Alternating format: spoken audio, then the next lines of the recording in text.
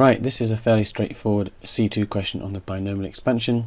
We have to expand 3 minus x to the power 6, so let's get on with it straight away. We always start with the first term in your bracket to the power that you're given, so we have 3 to the power 6, and what's invisible there is the first coefficient, which is 1. We know the first number in any row of Pascal's triangle is 1, so that's an invisible 6, choose 0. So anything choose 0 equals 1. Similarly, you should memorize the fact that anything choose 1 is itself. So 6 choose 1 is equal to 6, 7 choose 1 would be 7, and so on. So we can put that coefficient straight in without using the calculator, and then we just notice that the power of 3 decreases by 1 from 6 down to 5, and then we introduce the second term in my bracket, not forgetting the minus sign, so it's minus x to the power 1. And we carry on that pattern. So I don't know what 6 choose 2 is, so I'll just write 6 choose 2 and we'll work that out on the calculator in a moment. But the power of 3 decreases again, so from 5 down to 4, and the power of minus x has to increase, so that goes up to minus x squared. So those are the first 3 terms. It's worth noting at this point that the power that we've got, the power of 6, that's what the powers must add up to in each term. So 5 add 1 is 6, 4 add 2 is 6, and that pattern would carry on with however many terms we had. The other thing that's really important here is to have the brackets around the minus x. If you just wrote minus x squared without the brackets, that would not get you a method mark. So it's important to include the brackets. Okay, so what we need to do now is tidy it up. So 3 to the power 6, my calculator tells me is 729. And then the next thing I would do is look at the sign. I know I've got a minus x there, so my next term is going to be negative, and then I can deal with the coefficients and the numbers. So 6 times 3 to the power 5, well, I do that on the calculator, but it's going to be twice as much as 3 to the power 6. Have a think about why. In any case, do that on the calculator, you get 1458, and that is times x. And again, the next term, think about the sign. We've got minus x, but now it's squared. So the minus sign is squared, which means the whole thing is positive. I've got my plus sign, and now I can just worry about the coefficients. 6 choose 2 is 15, and 3 to the power 4 is 81, and minus x squared, well, we've dealt with the sign, so we just write the x squared. It's worth noting that this pattern of negative, positive would carry on for as many terms as we included. Now all I have to do is simplify, and that doesn't mean anything for the first 2 terms because they're already simplified. All I have to do is work out 15 times 81, and that comes to 1215. That's how many x squares I've got, and that is your answer. Right, in this C2 question we're given a function of x, and we're asked to find the remainder when f of x is divided by x minus 3. So this requires the remainder theorem. It's a fairly simple one. You can substitute 3 in. F of 3 will give you the remainder that we're after. So 3 lots of 3 cubed minus 5 lots of 3 squared minus 5 lots of 3, 58 lots of 3, I beg your pardon, plus 40. And simplify that. 3 times 27 minus 5 times 9 minus 174 plus 40. Just take care not to make any errors here. There's nothing really complicated going on. And when you work it all out, you should get minus 98. Straightforward, hopefully. Now the next bit, we're given that x minus 5 is a factor of f of x, and we want to find the solutions of f of x equals 0. So the fact that this is a factor means that we can divide f of x by x minus 5. So we can set this out in the standard way, and let's just go through the process. Start with how many times does x go into 3x cubed? The answer is 3x squared, which we write in the x squared column, and then we multiply that back down by the x first and then by the minus 5 to get minus 15x squared. Next we subtract these 2 terms here from the line above. The first term will always cancel if you're doing it right, and minus 5x squared take away minus 15x squared is 10x squared. And finally bring down the next term from the line above, and we'll repeat the process. So how many times does x go into 10x squared? Well, it goes in 10x times. multiply the 10x by the x, we get 10x squared again. Multiply the 10x by the minus 5, we get minus 50x.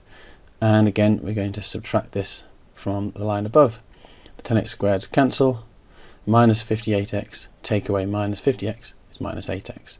And finally bring down the 40 from the line at the top. One more iteration of this. How many times does x go into minus 8x? Well, minus 8 times. Then multiply minus 8 by x to give me minus 8x, and multiply minus 8 by minus 5 to give me plus 40. The last bit here is always just to check if you know it's a factor, it should be 0, and thank goodness it is.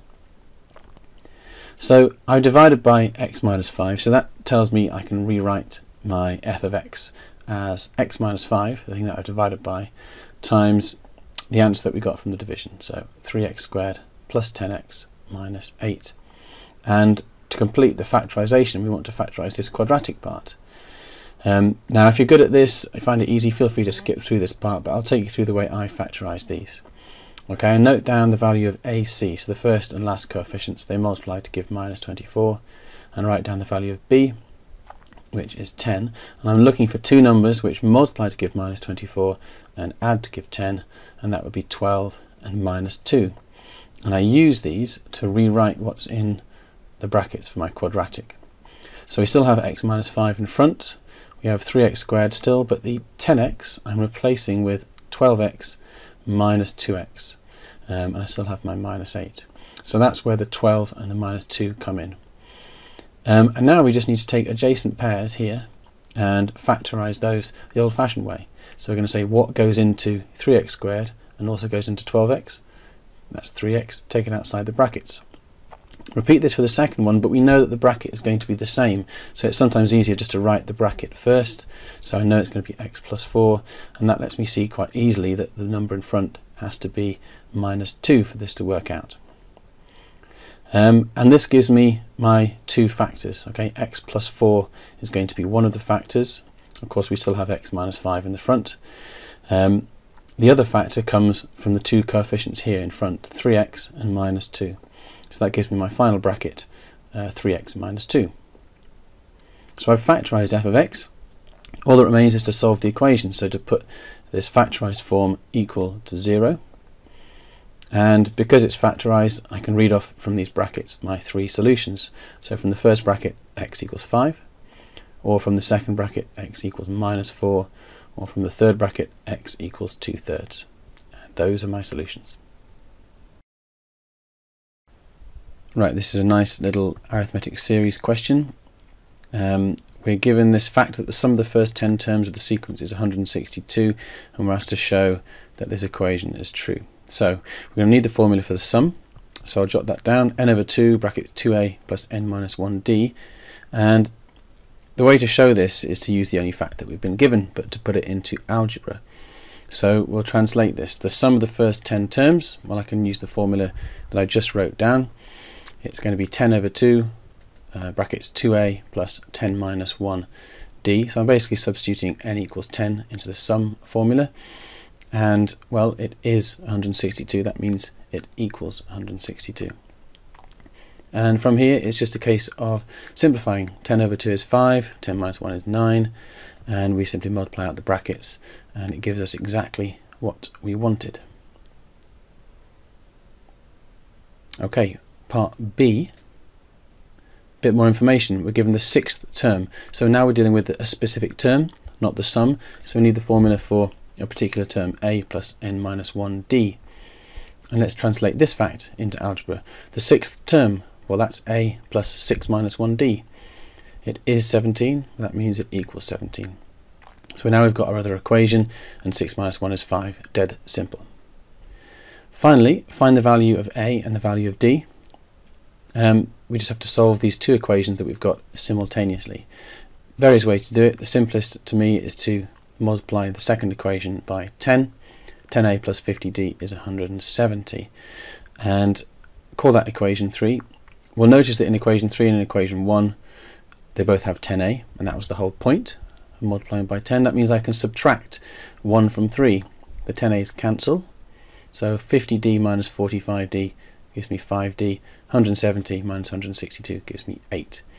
And when I divide by 5, I get d is 8 over 5, or if you prefer decimals, 1.6. Now all that remains is for me to substitute that back into any of my equations. The simplest is number 2. Put it in equation 2, we get a plus 5 lots of d, which is 5 lots of 8 over 5, equals 17. 5 times 8 over 5 is just 8. That's jolly nice. And we can subtract 8 to get a equals 9. Job done.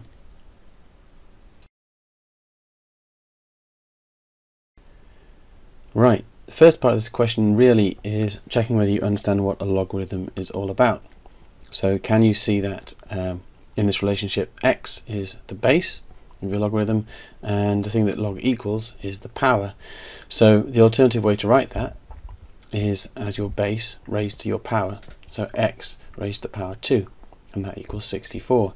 Once you write it like this, it's dead easy. Just square root both sides. We get x equals 8. We don't need to worry about plus or minus 8 because in the question it says find the positive value of x. Job done. Okay, in part B we have a log equation, and if we inspect it we'll see that we've got log to the base 2, log to the base 2 again, and then we've got another term that isn't a logarithm. When you see something like that, you know that what you want is to rearrange it to get one logarithm on one side and just a constant on the other side. In this case it's going to end up as 3. So my first step is going to be to subtract 2 log to the base 2 of x minus 1 to get rid of it from the right hand side. And so on the left I'll have the log to the base 2 of 11 minus 6x minus 2 log to the base 2 of x minus 1. On the right I've just got a 3. And now I start using my laws of logarithms. The 2 can come inside the logarithm as a power. So leaving the first log unchanged, I'll rewrite the second one as log to the base 2 of x minus 1 squared. So the 2 that was in front has come inside the logarithm as a power. And of course that's still equal to 3. Next I'm going to use the law that links the subtraction of 2 logarithms to a division within the logarithm. So I can write that as a single logarithm on the left hand side with 11 minus 6x in the numerator and x minus 1 squared in the denominator. And again that's still equal to 3. And at this point we've achieved what we wanted. Okay, log to the base 2 of something equals 3. So looking at this relationship, 2 is the base, 3 is the power, so a bit like in part A we can rewrite this. The thing inside the brackets, 11 minus 6x divided by x minus 1 squared, is going to be equal to, well, my base raised to my power. So my base is 2, so it's going to be 2 raised to the power 3. So 2 cubed, and that's just 8. And from this point on, it's simply algebra. So if I give myself a little bit more space here, we're going to have to bring the x minus 1 squared up into the numerator. So I multiply both sides by x minus 1 squared. I'll get 8 lots of x minus 1 squared on the right. Expand those brackets, 8 lots of x squared minus 2x plus 1. And then expand those brackets, 8x squared minus 16x plus the 8. And of course on the other side that's still equal to 11 minus 6x. You can see now that this is a quadratic, so we want to rearrange it to the standard form where we've got 0 on one side and all the other terms gathered on the other side. And it makes sense for that to be gathered on the right where x squared is positive. So 8x squared minus 10x minus 3. Now this does factorise. It looks a bit nasty, but it factorises quite easily in the end. You could use the formula if you like, but you have to get to the solution from this. So 4x plus 1, and the other bracket is 2x minus 3. So we can read off our solutions from there. From the first bracket, if 4x plus 1 is 0, then x would be minus a quarter. And from the second bracket, if 2x minus 3 equals 0, x would be a positive 3 over 2. Now actually we find out that we have to disregard minus a quarter and take 3 over 2 as our solution. If we look up at the original equation, this x minus 1 illustrates why, because if x were minus a quarter, x minus 1 would be a negative number. And you should know that you cannot have a logarithm of a negative number. In this case, the mark scheme is quite lenient. You can include that in your solution as long as you do include the 3/2, because it's not really that they're testing. That's it. Right, for this C2 question, we're given the equation of a circle C, and we're asked to find the centre and the radius. These two things go hand in hand and require the same method, so let's get on with it. The first step is to gather together or to group your x terms and your y terms. So we've got x squared and 4x. We'll write those down, just simply write them together. So x squared plus 4x. Looking at the y terms, we have y squared minus 2y. So we'll write those together, y squared minus 2y. And of course we've still got minus 11 and we've still got equals 0. The next step is to complete the square. So we're going to look at the x terms first and then the y terms. So x squared plus 4x, inside my bracket I'm going to have x plus and then half of this number here. So it's always half of the coefficient of x, in this case 2, and that bracket is squared, but we have to subtract the thing that we don't have above, which is 2 squared. Okay, so the second thing in my bracket squared, that's always what you subtract. Same process for y. We've got y squared minus 2y, so I'll have a plus because the y term is positive, or the squared term is positive. And then we've got y minus, again, half of the coefficient of y, which is just 1. So y minus 1 squared, and again we have to subtract the second term in the brackets squared, so minus 1 squared. And of course, again, we've still got the minus 11, we haven't done anything with that yet, and it's still equal to 0. It's worth noting that these bits here are always negative. Okay, you're always subtracting because you're removing something that shouldn't be there. So now we just have to basically tidy up. Okay, we want to have x plus something squared on the left and y plus something squared on the left. But all the numbers you want to shift to the right, so we'll add the 11, the 1 and the 4 from 2 squared, add those to the right and we get 16. And that gives us our all the details of our circle. We can read off the centre, the coordinates. From 2 and minus 1 we simply reverse the signs, so the centre is minus 2, 1, and the number on the right hand side is the radius squared, so we just need to square root 16. So we have centre minus 2, 1 and radius of 4. Right, moving on to part C. We're asked for the coordinates of the point where C crosses the y-axis. Now where any curve crosses the y-axis is where x equals 0. So we need to substitute this back into the equation, and we could use the original one, but it's actually quite neat and helpful to use this version. Okay, you'll see why in a moment. So if we substitute x equals 0 into that, let's see what we get. Well, the first term is 0 plus 2 squared plus y minus 1 squared is equal to 16. Obviously 0 plus 2 is just 2, square that you get 4. So we have 4 plus y minus 1 squared equals 16. And I'm not multiplying out the brackets there because that would be counterproductive. It actually helps me to have them like that. Because now if I subtract the 4, you can see I get y minus 1 squared equals 12, and I can simply square root both sides. So y minus 1 is the square root of 12. Not forgetting the plus or minus, that gives you my two solutions, so it's important to have that. So y minus 1 is plus or minus 2 root 3 when we simplify it. And all we have to do is get rid of the minus 1 by adding 1 to both sides. So y is equal to 1 plus or minus 2 root 3. Those are my y values, and that's the solution.